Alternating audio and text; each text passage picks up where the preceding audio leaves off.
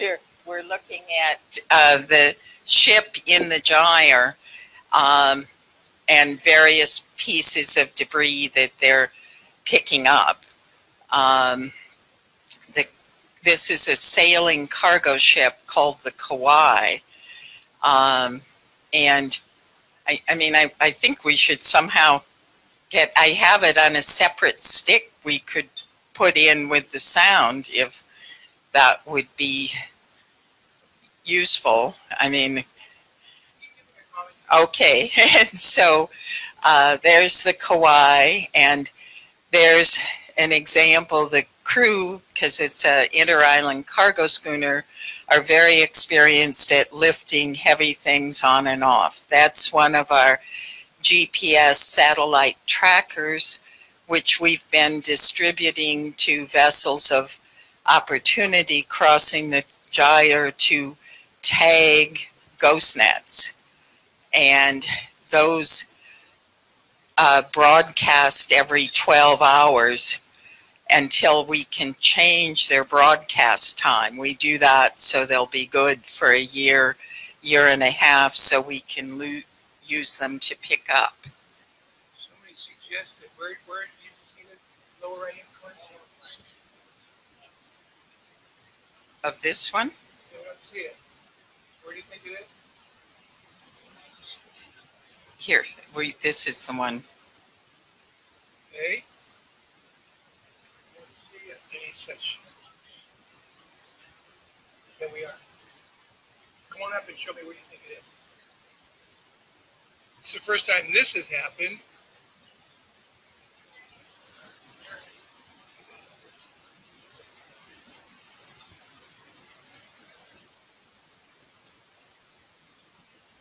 When you played it on this computer before, the sound came right on. Yeah, it's all the way up. See? It's all the way up. Anyway, you see the Kauai is quite a nice... Just a nerd. Okay, okay. There she was leaving Honolulu Harbor about May 22nd. And the point of showing this to you is really to give you a sense of how much debris there is out there. I'm proud of the fact that Ocean Voyages Institute came up with the idea for the GPS satellite trackers, because one of the problems over the years of sailing to the gyre is we were always able to find the debris, but sometimes it took us days of sailing around. And when you're operating larger vessels, for the financial efficiency, you want to be able to go right to the debris. And so our ocean has an amazing way of sorting things. And so actually the over 84,000 pounds of ghost nets and consumer debris that we brought in from this 25-day expedition. We thought, and it proved true, that where there was one net, we would find others in the area. The trackers allowed us to do an efficient cleanup of over 40 tons of nets and consumer plastics. We've had someone posted up in the mast as a lookout, as well as two drone operators looking for nets and other debris as we've been going along.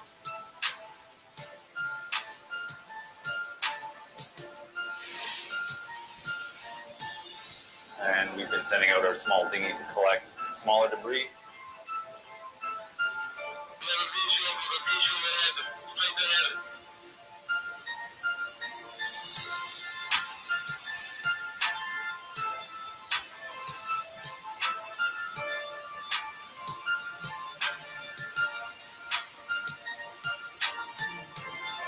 The larger stuff we've been picking up on the ship, using its cargo gear to get it out of the water.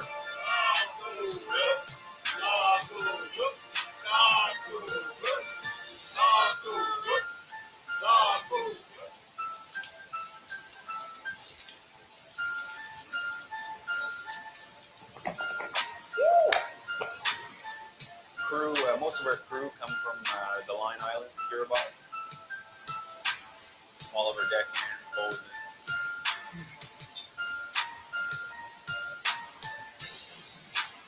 And yet it's just the beginning. We are spreading our program globally and inspiring cleanup all over the global ocean. And I'm asking everybody to help us increase the scope of what we're doing so we make a significant impact on the health of our ocean globally. Today is a triumphant time, having removed all of these plastics from our ocean. Now we will be recycling and repurposing them. A small amount has gone to artists to create sculptures and paintings and educate people about these issues. The remaining amount is picked up by Snichter Steel and goes to Hawaii Power and is turned into energy for the homes of Oahu. We are committed in our expanding efforts to always recycle, repurpose, reuse the plastics we remove from the ocean. In 2020, we have already committed to this wonderful ship for 3 months, and additional ships will be added. It will be a very exciting future. Please join us.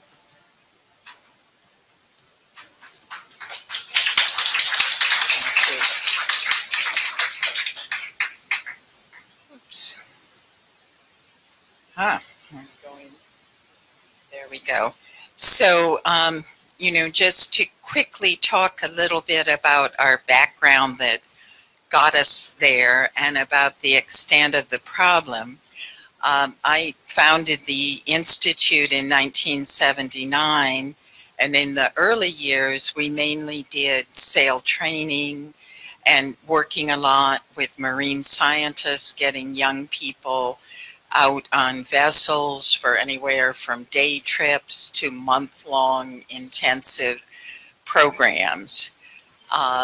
And always with an ocean conservation educational aspect. But in 2009, I had reached a point that I was so alarmed by what I was seeing around the world. I've been lucky enough to go to places like the Galapagos Islands and the Tuamotus and Greece multiple times, and I began just seeing so much plastic in populated areas, in totally remote areas.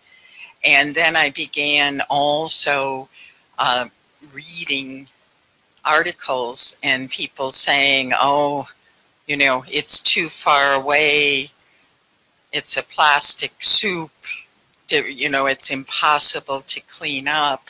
And from what I personally and my teams observe, there is huge amounts of debris, as you saw from the 25 days out there. They got a lot, and they were sorry they didn't have more time. The crew on this particular vessel put such effort and enthusiasm into picking up things, and most of them had spent their lives being maritime professionals, and they thought it was the best project they've ever been involved in. So they're all very excited to work with us this coming year. And that cleanup we did in 2019 was the largest cleanup that's ever been done in that gyre area, though we hope to do 10 times as much. This year, we are going to be operating longer and with more ships. So this shows a variety of our early trips which came out of San Francisco, San Diego. We did trips up to Vancouver, but you sort of get a good sense the area where all the dots are closest is the area that typically has the center of most debris. You know, it moves around, but it's someplace out there halfway between the coast and Hawaii. So, you know, we did a voyage in 2009 on Kaisei that I went on. We did a voyage in 2010. These were month-long voyages. And then in 2010, in the fall, we formed a think tank comprised of naval architects, marine scientists, fishermen, ocean industry people, oceanographers, and we looked at everything that we had figured out and kind of divided things into 5 categories of debris and came up with what we thought were the best cleanup solutions for each category. The first category is the derelict fishing gear, the ghost nets. Hawaii found a couple of boats out there that they picked up, pieces of a fiberglass boat and about a 18-foot fiberglass fishing boat. You sometimes find docks, and obviously to pick up these heavy things you need a cargo schooner or a workboat or a barge with crane, and maritime industry has lots of different options for that. The second category is all the floating consumer plastics, and they have an amazing way of coming together. Like I've seen 4,000 or 5,000 big white laundry detergent bottles and then miles of crates. And it's not that these things are dumped in the ocean together. It's that the currents sort of sort them. And so the idea of using fishing industry, purse seining nets and others so that fish boats can fish for these consumer plastics, be paid to do that, help give fishing a break and help fish stocks be restored, is excellent. And, you know, people always worry about what cleanup is doing to life in the ocean. But for example, unfortunately, when you're out in the middle of the ocean these days, you hardly see any ocean life because we've so overfished that it's very sparse. But, you know, if one did in a net, a purse seining net, get any life, you could open a flap, let the life out. It's quite easy because plastic doesn't swim. So when your goal is capturing the plastics, you can really do quite well. And the other good thing about using fishing and nets to do pickup is we have people all over the world coming to us wanting help with solutions. And our think tank is perfectly happy to work with whatever the local available fleets are and to help come up with good methods for that.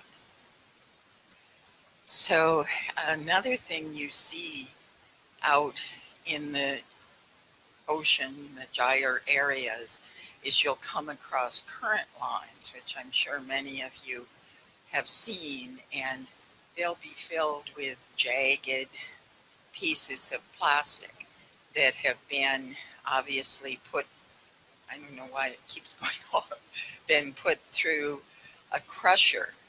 And I think these have to be crushers on ships or crushers ashore places and they get dumped in the ocean. I know I went and was a keynote speaker at a waste management conference, and the fellow said, after you're through, can you come and see a film? And they showed me a film of computer equipment being crushed in China. And along the conveyor belt were things that looked very much like what we saw, millions of these crushed pieces in the ocean.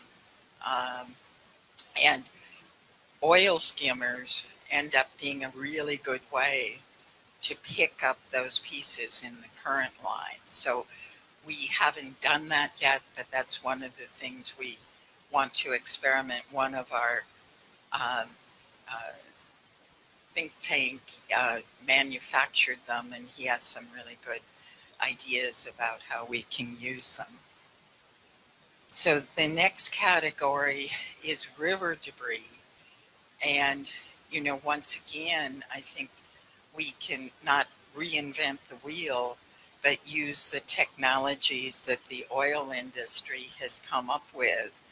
Because really all these plastics in our ocean is just another form of oil spill. And so we can use this equipment, and I think it's very important to try to stop the flow from the rivers out into to the ocean. Now the final category is the microplastics. And we have several people that have come to us with inventions. One's patented that they want to gift to us about what they feel are solutions to microplastics. So while we're out there cleaning up the bigger pieces, we'll also be working on the microplastics. But you know, when you're out there and realize the volume of debris that's in the ocean, people are frequently asking me, you know, how much debris is in our ocean. And truthfully, all sorts of people give different answers. But I think the best way to get a feel for that is, you know, back in the 1960s, we were manufacturing about 2 million tons of plastic a year. And probably in the last 30 years, we've been, you know, the last 10 years anyway, it's been between 330 and 380 million tons of plastic manufactured every year. And, you know, I don't know which statistics are the most accurate, but people say it's anywhere from 8.8% to 12.5% that gets recycled. So that means the rest of it ends up in landfills or in the ocean. So, I mean, it's a huge issue. And frequently, one of the insidious things about plastic is they're so light that even if they end up in landfills, they can blow into rivers and into the ocean. So we have plenty of large stuff to clean up while we figure out the best ways to remove the small things. So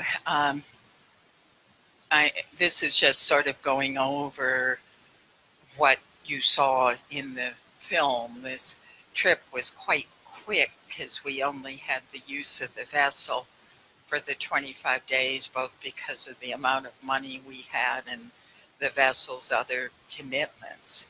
But using a sailing cargo ship is so energy efficient and so appropriate for this kind of work. And from the publicity we've gotten, we now have 9 ships wanting to work with us this year. And we won't use 9 unless we get a windfall, but you will use 3 or 4, and for the longer period, thus really scaling up things.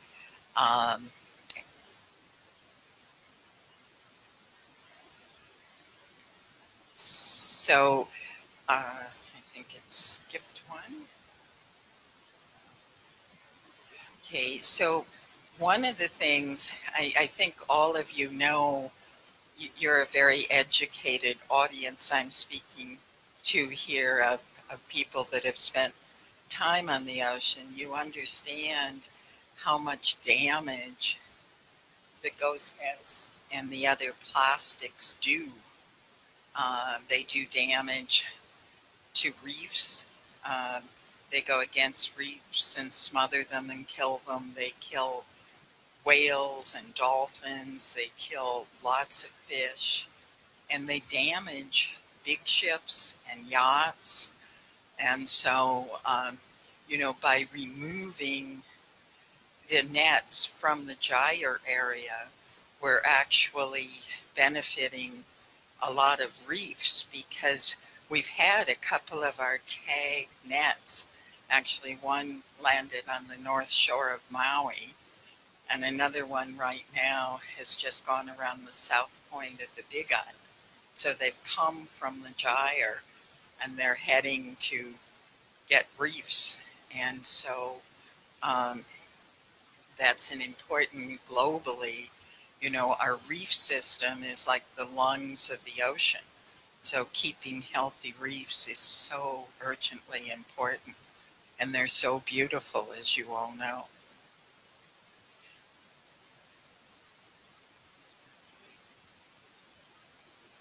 So I gave quite a few talks in Hawaii, and I was asked by people out there, because Kaneohe Bay, unfortunately, gets a lot of reefs coming in. And so there were some big nets that had come and been on the reefs for over a year. And people had been talking to the Department of Harbors and the state. And so they came and talked to us. And we formed a partnership with the University of, the Hawaii Pacific University, which had started a marine debris center. And we went and had people get in the water and loosen the nets from the reef and put tethers on the nets so they could be hauled out to where we brought in a big ship that had the lifting capacity. And we removed about 1,200 pounds of netting. And the scientists are now studying to see how long and how much of the reefs are going to be restored. And the state of Hawaii and NOAA and the Harbor Department have all said, can you keep doing this a couple times a year? And, I think it's something we would like to do in addition to our gyre cleanups, which we want to do. We're concentrating everything on the North Pacific gyre this year to show how much we can scale up. But we want to expand and have cleanups in all the areas of the world where they're needed. I'd love to think of us becoming a funding source that could give seed money to different operations. And I do think that cleaning up and helping to preserve reef systems that have been besieged by nets is extremely important. So that gives you a sense of the size of what's there. So this is just talking. People have told me, that they think we should set our goals even higher than tenfold more. But we will be doing our best to get really significant amounts of debris cleaned up in 2020. And something that I also want to mention is we have some wonderful collaborations. We've been part of a NASA-funded collaboration with the University of Hawaii and the Smithsonian and Scripps and the University of Washington and the University of British Columbia. So I'm sort of proud that Ocean Voyages Institute was chosen to collaborate, and at first I wasn't sure how much we had to contribute, but they call us their eyes on the ocean because we've had lots of time out at sea. And it's been fascinating because there are wonderful oceanographers and physicists and marine biologists sitting around the table with me, and they all speak different languages in terms of their disciplines. And so they're learning from each other, they're learning from me, and I'm learning from them. And so that's something we intend to continue. And when we go out on our cleanup missions, we provide them samples of nets and samples of different things to help them with the studies they're conducting. So, you know, a lot of people say, what can we do? And of course, in this group, one of the things we really need help with currently is finding any vessels that are doing voyages back and forth that would like to carry some of our GPS satellite trackers and tag nets, because we have gotten funding, so we have like another 50 of these satellite trackers to deploy. And the more of them we get deployed, the more efficient our scaled up cleanup will be. So that's a great thing any of you can help with. And of course, spreading the word. I mean, a lot of people know what's going on, but a lot of people don't. And so the more you can tell your friends and families and colleagues, and of course, part of scaling up means we need scaled up donations, and we've had some really wonderful supporters over the years, some of whom are here today, and I thank you. And I welcome anybody to join in helping to support us and or to make introductions. I'm always happy to talk to anyone about our ocean cleanup, and we deploy funds very effectively, as Ron mentioned. And so, and of course, you know, reducing our use of plastic, I think, is something that all of us are already conscious of and trying to do. So I wanted to keep my talk relatively short to leave good room for questions, because I have a feeling you have some very worthwhile questions. And so I really appreciate your attention. This is a very heartfelt passion of mine, and I have a feeling many of you understand and are passionate about not accepting the precious resource of our ocean to be the world's garbage pail, and preserving the life which preserves, you know, the ocean provides around 70% of our air. So for our health, we certainly need a healthy ocean. So thank you so much.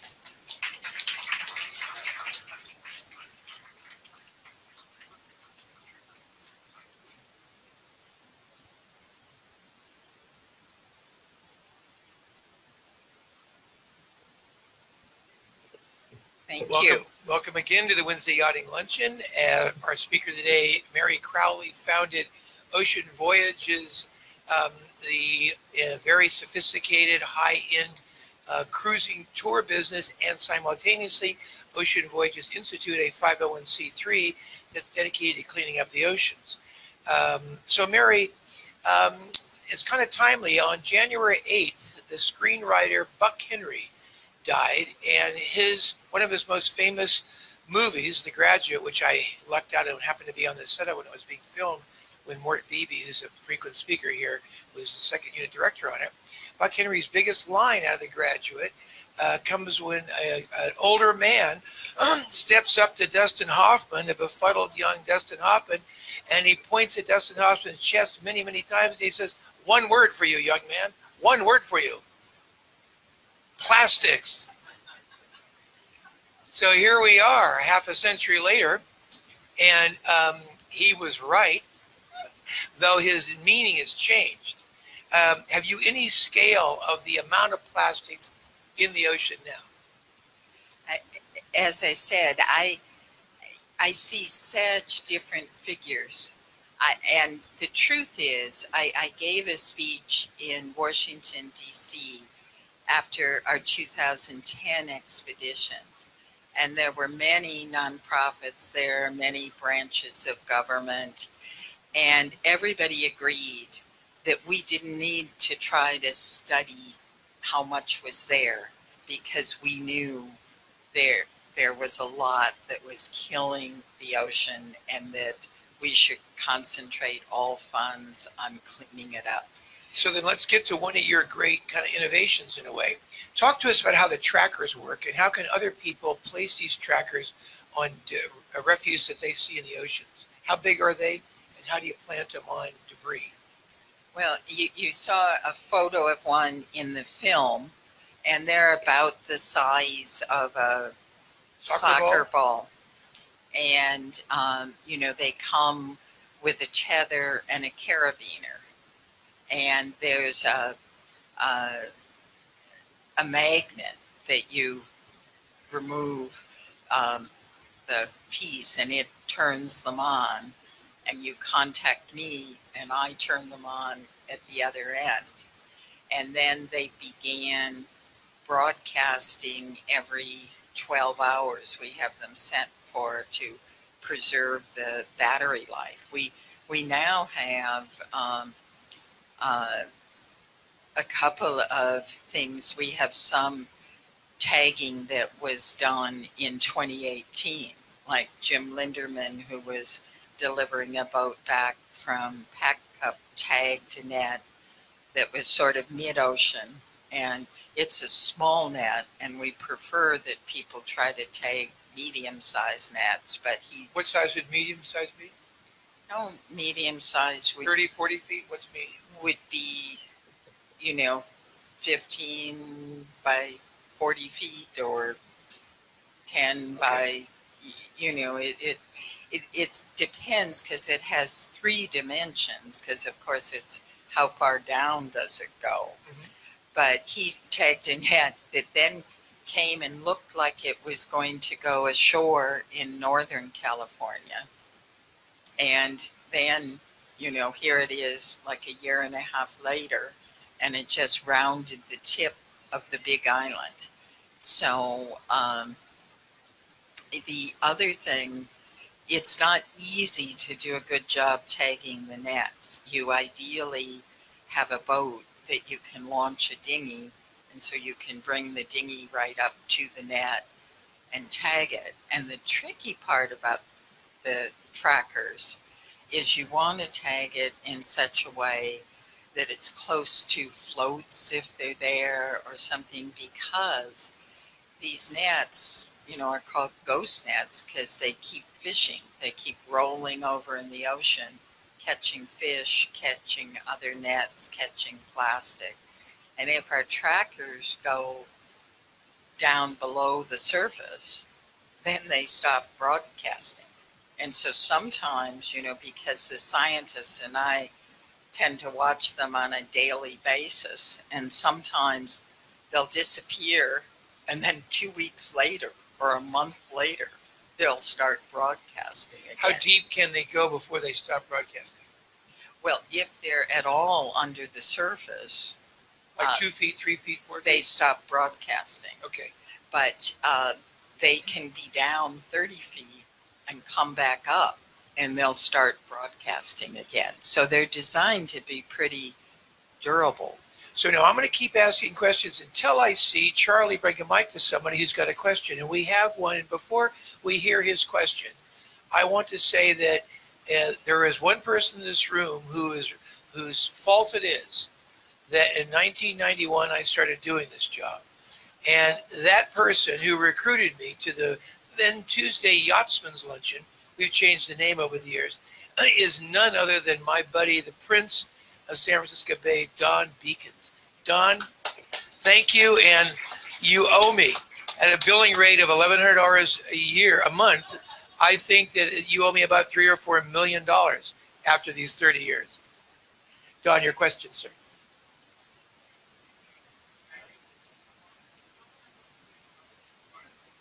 How many gyres are there? The question is. Charlie, make sure the mic's on.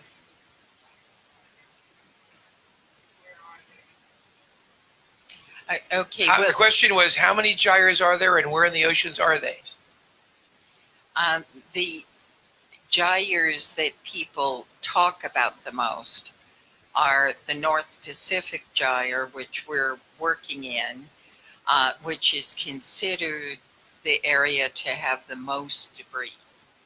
Then there is a South Pacific gyre that ranges from off of Chile, where Easter Island is, to kind of off of French Polynesia. Then in the Atlantic, there's a North Atlantic gyre, which is similar to the area of the Sargasso Sea and offshore there, and there's a South Atlantic gyre. And then there's the Indian Ocean gyre, which they've considered one, and which is a gyre that seems to be accumulating debris very quickly. But if you consider the total system, including the gyres in the Arctic and the Antarctic, there's 11 gyres that keep waters flowing, and the gyres are created by a combination of ocean currents and the movement of our planet. And but then, since gyres are really areas of ocean current, there's many of them off of rivers and bays. So there's all sorts of countless small gyres that collect localized plastics as well. So those of us who sailed in the bay notice when there's a tide rip that you get debris right in the tide rip. Essentially, two currents come cross each other, and we see debris gather. Is it the case that these gyres are big tide rips up where there's some cross currents with each other? Is that what's going on? What's causing the gyres to gather debris? It's a little bit more complicated than just the tide rip, but yes, it's formed by different currents. By the way, I get that criticism often. Ron, it's a little more complicated.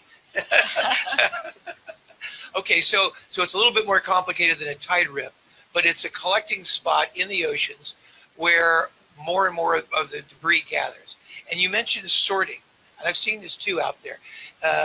So basically, like densities or something similar, they kind of gather together. I've seen a bunch of bottles and then lids over here. Exactly, exactly. And that's, the last year at the point that we were beginning our pickup, our 25 days, we had about 25 trackers functioning.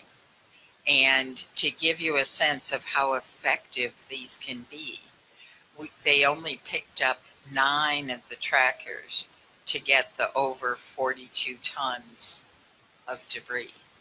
Wow, great. Half of the trackers, essentially. Yeah. Mrs. Perkins has a question, and thank you for bringing Johnny to these luncheons. It's great. Is the microphone in Mrs. Perkins' hand? Yeah. Okay.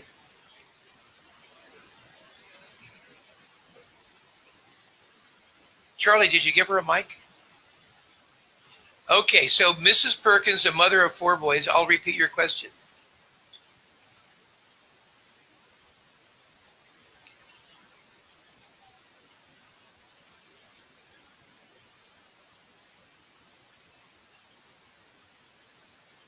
Really good question. So Mrs. Perkins, there's almost nobody who doesn't know this, has sired 4 boys who are all really, this is a true word, brilliant sailors. And she brings them occasionally to these luncheons. And she wants to know, when you pick up the plastics, what are you doing with it? What can we do with it? And that is a great question. Thank you. I mean, what we did this last year was we gave some of it to artists and then to the graduate art program at the University of Hawaii. And then we gave the rest of it to Hawaii Power, and they turned it into steam and powered the homes in Hawaii. This year, because we're expanding what we're doing, we're also going to expand different things we'll be doing with it. And right now we're talking to 3 different companies that convert plastics to fuel, which is a good thing. And we're trying to vet them. They all would like to work with us. We're trying to figure out which one is the best in terms of environment and efficiency and all of these things. And then, one thing that's interesting is plastics become more valuable if you're able to sort different types of plastic. I mean, one of the nice things about turning it into energy or turning it into fuel is you can take all plastics and put it through this process. But if you're able to sort the plastics, then they can be used for making rugs or making glasses, eyeglasses, or different types of things. And, my passions are sailing, the ocean, environment, but also, I care a great deal about human beings. And there's a lot of Pacific islands and other islands around the world that don't have much employment. So I think it would be very fascinating to start some recycling centers there that could offer employment and be able to sort the plastics and turn it into even more products. But okay, so now you gathered on a cottage industry sale 40 tons. How much did it cost for your cottage industry operation to gather 40 tons? What was the raw cost, out-of-pocket cost? Well, the cost, including the cost of the trackers, came to around $280,000. So $280,000 to get 40 tons. We all know that when you go industrial, things get way, way less expensive, comparing anything that becomes industrialized. So have you any awareness of businesses who have some interest in your plastic that you're gathering? Or are there any industrial activities that you know of to gather plastics in the ocean? Have you seen any inkling of it from anywhere yet? Oh, quite a few people have come to us with interest in potentially purchasing plastics. The debris that you're gathering. Yes. Though, so we're responding and exploring and seeing. Personally, I don't think it makes huge amounts of sense to ship our plastics to Europe. There's a lot more going on in Europe in terms of things to do with plastic. But a lot of what's happening with plastic is people are making clothes out of plastic. And I have very mixed feelings about that and have to date not chosen to go that path because that creates lots of microplastics. So, I mean, I'm trying to really solve problems not make additional problems by what I'm doing. Okay, so the plastic is gathering in the gyres, that is accumulating in gyres. Is it coming down rivers? How is it getting into the ocean in the first place? And what activities have you seen to successfully somehow filter what comes out of the rivers? First, is it coming from the rivers? Where's it coming from? Well, it's coming from rivers and watersheds. I mean, as we've all seen, I mean, here we are in, a place that is quite environmentally conscious.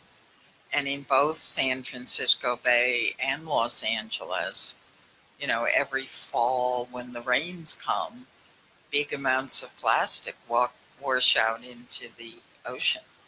So, and in a lot of the world, the rivers and the beaches are actually used, they don't have garbage systems. They're the sewer systems. So they're used.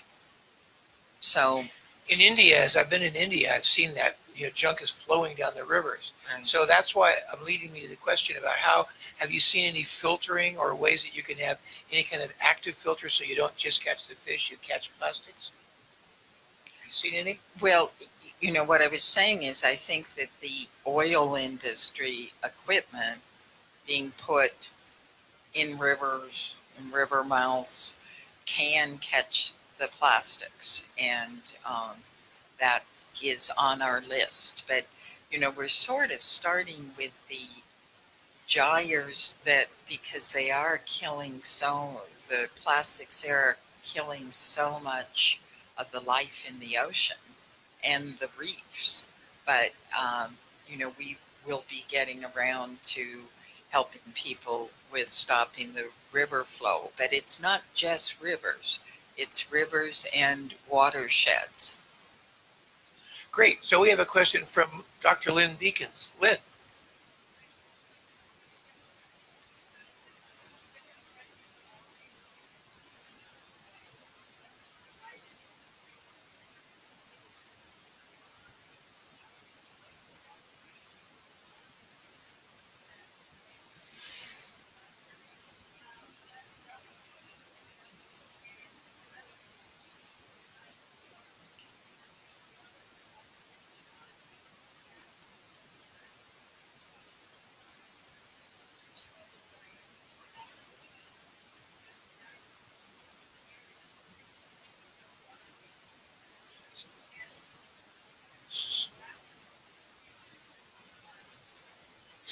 So we're going to repeat Lynn's thoughtful question. She said, can you outline the private and public collaborations that you see in your future?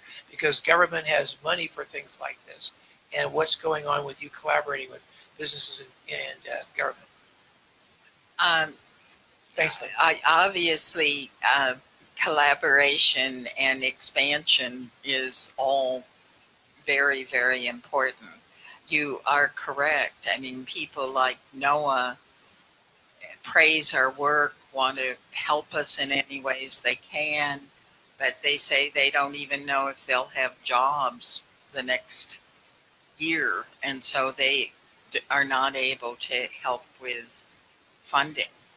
So most of our funding has come from family foundations of people that are passionate about environment, passionate about climate, passionate about sailing, and I really believe, a lot of people talk about, how can you make the plastic more valuable? And I think what needs to happen is we need a couple more years of really successful cleanups and expanding in all the ways I mentioned. And then I think we'll be able to start doing more of what they do in Europe, is taxing people manufacturing plastics so that they're paying for the recycling of the plastics. And that's going to accomplish a lot of good, because one of the problems with all the throwaway plastics in the world and plastic recycling period is plastic's too cheap. But if you make plastic more expensive because it's taxed, or paying recycling fees, well, then plastic isn't going to be a good throwaway material. So you're saying life cycle costing, essentially, Yes. life cycle pricing. Right. Not just the price to make that plastic, but the price to responsibly dispose of it later. Yes, okay. I think that's the solution. Great. Mark Lambros has a question. Mark. Let's see if this is working. Oh, it is. So going back to the tax, we are taxed right now for all the bottles. We pay 5 cents, 10 cents on every bottle. Have you thought about going to the state board to get some of that money to do the recycling of all the bottles that we pay to ship out to the Pacific? And one other question is this issue occurring in the Atlantic? Yes, the issue is, to answer the second question first, it is definitely occurring in the Atlantic. It's occurring in the Mediterranean. There's huge problems.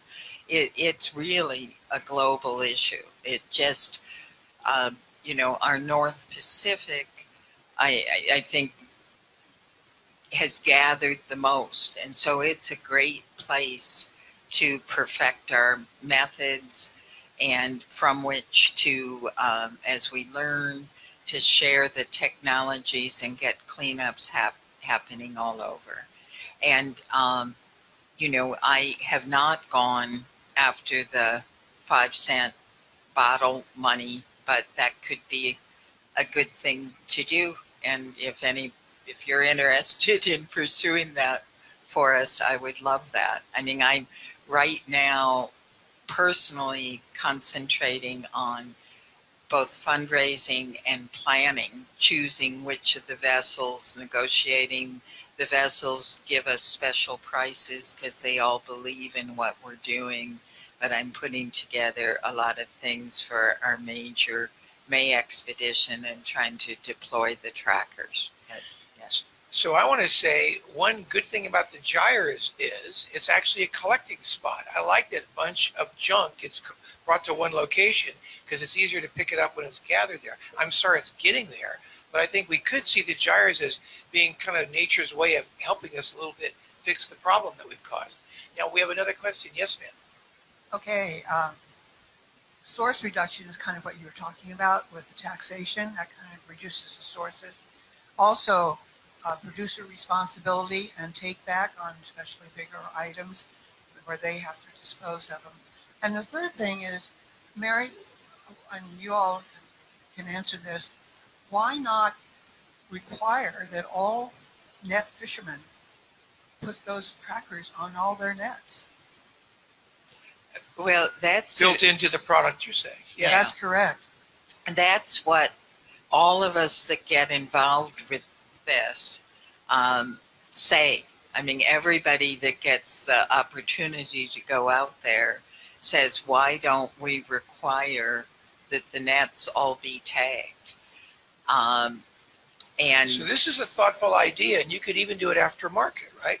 You could basically, even if you can't get the net people to immediately put tags on the nets, you could go to stores, wholesalers, wherever nets are sold, and require that before they sell the net, they have to put some kind of trackable tag on it. Okay? Yes, no, that is good. I just think there's a lot of, I mean, I think one of the big sources of nets is the very substantial illegal fishing industry, because there's these big ships out there totally illegally, and lots of them.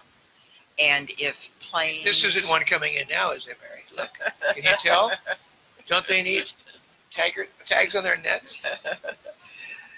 But in any instance, if planes or boats come close to them, they cut their nets because they can get heavy fines and get their ships confiscated. And so, there's a lot of people buying lots of nets that definitely don't want them tagged. And I'm afraid they have more influence than I do. But that doesn't mean that eventually that it would be wonderful if nets were tagged. And you would think, because I mean, nets are valuable. So good fishermen don't want to lose a net. They lose a net only when, you know, it's rough and it's dangerous for them to try to retrieve it, or it's caught on something and they don't have a big enough crew to untangle it. So, Grace Knight has a question. Grace. Well, mine is kind of an observation, and you get to make the question and give me an answer.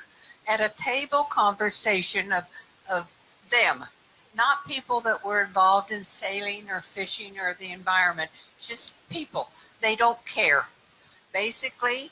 And we also talked about, well, how can we live without plastic? You can't. Everything has a container. And I live in an apartment complex. We can't even get the tenants to fold a cardboard box flat. And they don't compost. You can compost, but they don't want to be bothered because there's a garbage disposal. And basically, they don't care. So how can we make them care so there's not a bigger problem? Well, that's a good, you got it, Grace. How can we cause more people to realize this danger? Understand it? yes, well, I mean, when my dear friend and mentor, Sylvia Earle, talks about what is the biggest problem for our ocean, she always says ignorance. It's the fact that people don't understand that a healthy ocean is key to our own health.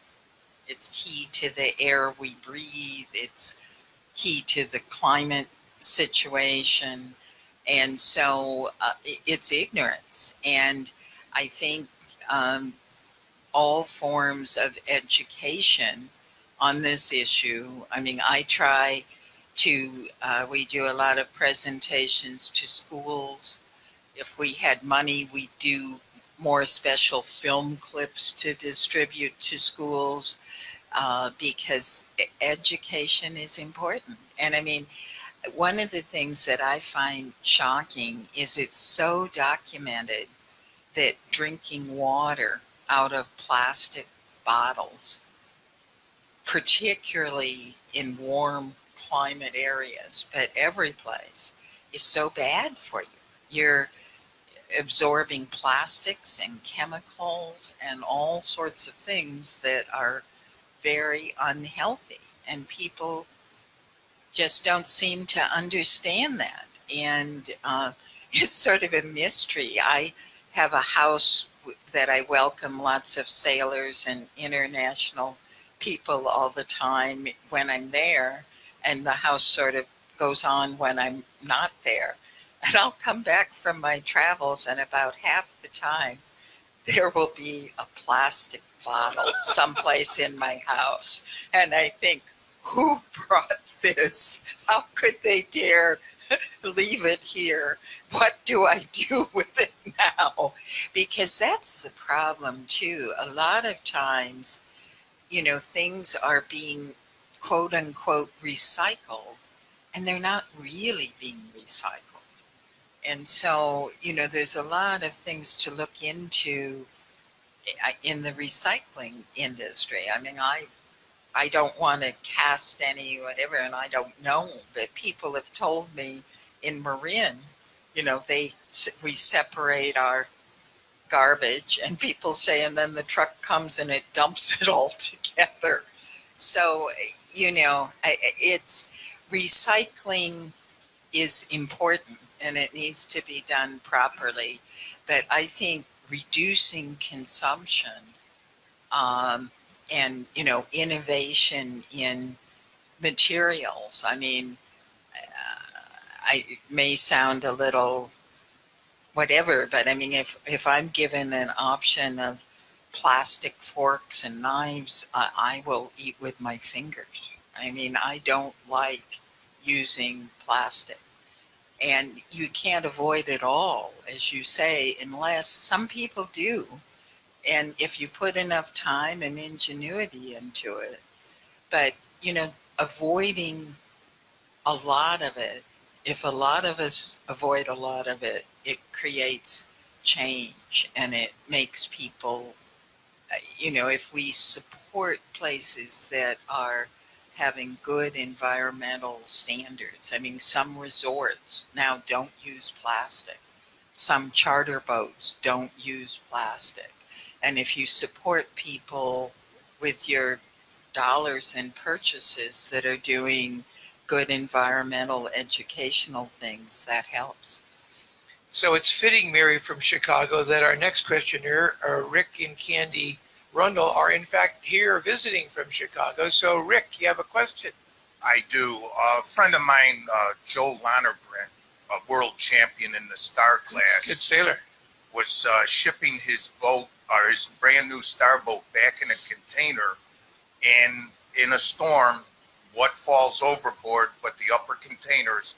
So I always thought about this Star boat floating around in the currents of the sea. So a number of years ago, I heard on NPR radio an author with a book called Moby Duck, and it's about the currents and how all this flotsam and jetsam gets in the book. Moby Duck was written by Donovan Hahn. I'm sorry, I got a little feedback. By Viking Press in March of 2011. So anyone would like more information on where the currents go and how much garbage is out there, this is a book that was written 9 years ago, and it hasn't gotten any better except for people like Mary Crowley trying to make it better. And we all have to make it better. Thanks, Rick. Thanks, Mary. Thank you, Ron. You got that. So Mary, whose work do you respect? What other environmentalists or organizations are trying to clean up, get plastics out of the oceans? Who do you respect? Well, there's a few people. There's a wonderful Swedish fellow, Joachim Oldenburg, who has given us a right to use some of his underwater footage. And he got the Swedish government to back him with picking up several hundred tons of nets off the coast of Sweden. And so he and I collaborate and talk about each other's work and have plans. I also have a colleague in Hong Kong, a wonderful lady who has been doing cleanups of Hong Kong Harbor and working with the fishermen What's there. her name? Her name's Sharon Kwok. Actually, I'll introduce you the next time you would enjoy meeting her, Ron. She's was originally a movie star in kung fu movies. And then she married into a very substantial old Hong Kong family, and her husband Stanley is just lovely. And both of them care a lot about the ocean environment, and they'll be here in the spring. Great. You could consider hosting other folks who have a like mind out here at our yacht club, Mary, hosting a conference of people who are wanting to clean up the ocean. We have another question from the audience. Yes. Hi. The one problem I see with converting people to, getting them to be passionate about this is that the plastics, and I think the reason for the success of the plastic industry is how convenient it is. And this, among all others, I just love convenience. So I'm just wondering, also, that's just the thing, we have to believe in the cause. And I have a holistic view, and I do share that holistic view. However, I'm wondering if there are other things besides technically plastic, like all of the endless cups of coffee, the disposable coffee cups, et cetera, et cetera. Do those also contribute to this problem? There's so many. Yes. I mean, a lot of things are lined with plastic. But, it's so much nicer. I mean, I go and get my coffee in a mason jar. Most people use aluminum containers. I mean, it's so much nicer than dealing with plastic and plastic-lined cardboard to bring your own stuff. And, having your own stuff in your car when you're taking food to go, or there's so many things. And I guess plastic, quote unquote, is convenient, But the more you become aware of how bad it is for your health, the less convenient it seems. It just seems more disgusting. And when you get involved in cleaning it up, which is why I'm a great advocate, whether you're cleaning your own yard or a neighborhood cleanup or a park cleanup or a beach cleanup or a at sea cleanup, when you pick up plastic in nature, it really makes you not want to have it in your life. So, Last question, sir. I just have a couple quick questions. First Mike, of all, get the mic close. oh, there's that better. Thank you. Appreciate your efforts, first of all, and I realize that you probably get this all the time, but has there been any efforts, or do you know of anybody that's pushing for regulation around the fishing nets? And I was actually surprised to see how much of the debris that you're collecting is fishing nets. I just assumed a bunch of plastic floating around, but that's assumptions. And then the next question is, the idea would be to regulate the nets somehow. It seems to be some sort of international component, but as you say, there's so much illegal fishing that would be almost impossible to regulate. But there has to be some way to realize how many nets they're going out with and how many they're coming back with. I mean, it's got to be something there. The next piece. yes. One thing I want to be sure to point out is, we had tagged nets. We were going for nets. We still ended up with probably 4 tons of consumer plastics. Right. But there's more consumer plastics out there than there are nets. So I'm not wanting to make this a problem of fishing industry. They're part of it, but it's humanity's problem. So with that, we want to thank Mary Crowley, founder of Ocean Voyages Institute, for the great work you're doing cleaning up. And those of you who want to help Mary directly on the web, oceanvoyages.institute.org. Thank you so much, Mary. It's great to see you again and to have your great work on view on the Wednesday Yachting Luncheon. And with that, our Wednesday Yachting Luncheon at the St. Francis Yacht Club is adjourned.